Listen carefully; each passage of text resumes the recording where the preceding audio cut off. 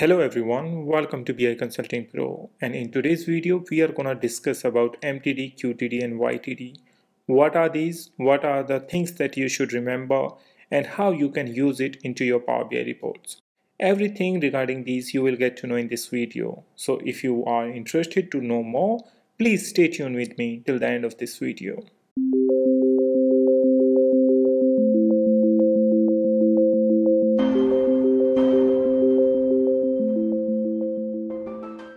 As you know that in our Power BI reports on day-to-day basis or even any analytical reports, we need to use certain measures. We have to create certain measures, and also in order to create those measures, we have to use certain DAX functions. So in this video, what I'm gonna do, I'm gonna let you know how you can create measures for MTD, QTD and YTD and how you can use them. You should remember that reports are integral to measure the performance of any digital marketing strategy. They help in identifying actionable steps to meet your business goals. Well-built reports unveil new pockets for growth and help you make bolder decisions and take advantage of new opportunities. So, the very first we are going to discuss over here is MTD. What is MTD? Month to date is a period that starts from the beginning of a current calendar month and ends at the current date. But it does not include the date of the present day. This is because the end of the business for that current day has not yet occurred.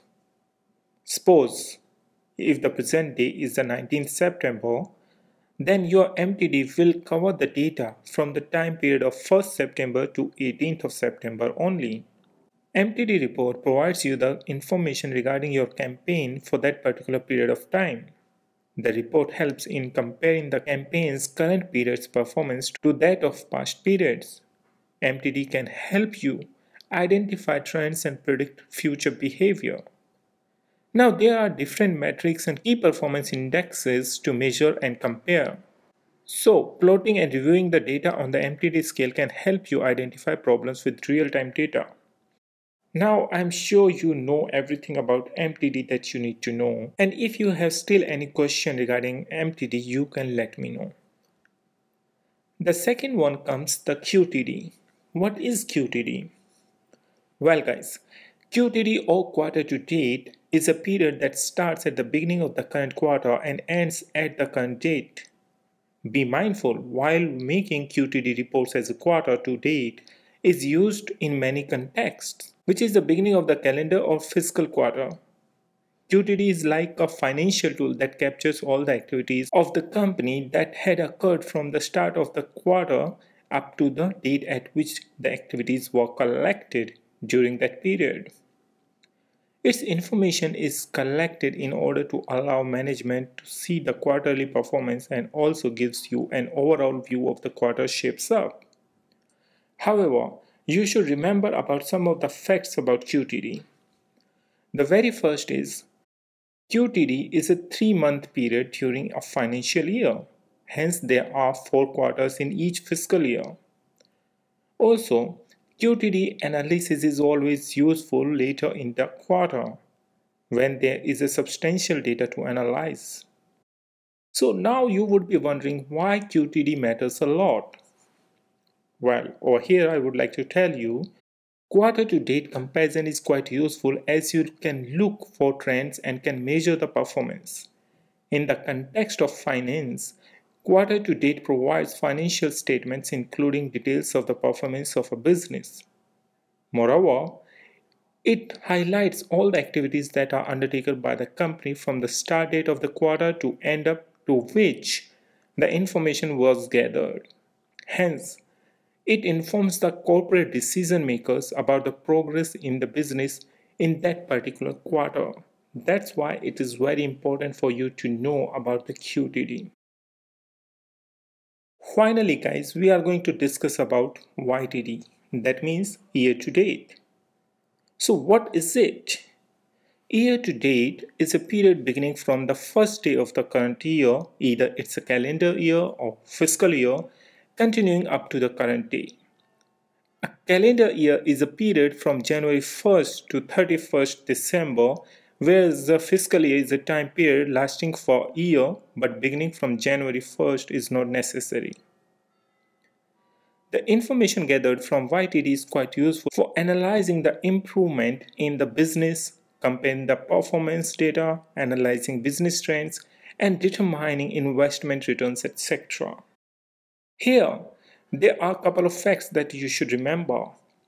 The very first is, in some organization, fiscal year may begin on any other day than January 1st. For example, in India, it's generally from the 1st of April, and in many countries, it starts from the 1st of July. The second one is that YTD analysis is beneficial for the managers to review the current campaign performance in comparison to previous campaign performance. So this was all about MTD, QTD and YTD. Now we are going to have a look at our data model with the help of which I'm going to create these three measures. So let's have a look. Over here you will see I have right now three tables. Sales table is the hidden table, but majorly I'm going to work on this customer table and date table. As I always suggest you, please don't forget to mark date table. And for that, what you can do, you can come over here, you can just select your table, that is your date table, and select it. Then you will see there is an option is marked as date table. So please mark it as a date table, whichever column you are going to use for date. Otherwise, these time intelligence functions, that is total MTD, total QTD and total YTD, are not gonna work into your Power BI report. Secondly, you have to create certain measures using these, and those are very simple measures that I have already created over here. So the very first is our total income. So now you can see that I'm just using SumDAX function on my yearly income column, and I'm creating that. Similarly, I'm going to create three more measures over here, that is my MTD income, QTD income and YTD income. So how I'm doing that, so let me just show you. So guys, this is my MTD income. Over here you can clearly see that I'm using total MTD DAX function. I have used it in many previous videos as well. If you haven't watched them, please go and watch them. So there you have to use first total MTD, which is your DAX function, then your another measure, or you can even write an expression over here and then your date column. That's it. And for the others as well, you have to just change it to the QTD and YTD correspondingly. And then the last one is our YTD one. So if I'll go over here, YTD income, you will see there is a total YTD over here which is appearing clearly. That's all you need to do in order to create these three measures. Basically, we are using time intelligence based DAX functions, that is total MTD, total YTD and total QTD over here. Then you have to use your expression, or if you have already a measure, then also you can use it inside them, and then your date column. So now let's check how does it appear actually if we are going to create a matrix or a report. So in my demo, I have already have this year slicer, then I have my total income, which is my column, then I have my MTD, then my QTD and YTD. So over here, if I'll go, you will see that the first month is over here, that is the March. So in March, my total is just 70. So my MTD is coming as total 70 only. The sum starting from that date till the present day, it's gonna be like that. So it's gonna go row by row. So over here the context is row. Similarly, YTD is gonna show you the total YTD for this year. So similarly, YTD is also gonna be like that. So last YTD over here in this column should be this 880. So let's go down, and over here we will check this last sum amount is 880. So that means for the starting of that year till the last day of that year. That's how it's gonna count. So guys, this is very important for you to calculate and to know how to calculate MTD, QTD and YTD. So guys, similarly, you can calculate MTD, QTD and YTD for any year. And in last, if we talk about the summary, so MTD is a period that starts from the beginning of the current month and ends at the current date, but it does not include the day of present day. If we talk about the QTD, quarter to date is a period starting at the beginning of the current quarter and ends at the current date. Its information is collected to see the quarterly performance. And YTD, which is year to date, is a period beginning from first day of the current year, either calendar year or fiscal year continuing up to current day. So these are the three very important concepts that you should need to know if you are going to work on analytical reports, whether you are working on Power BI or any other data visualization tool.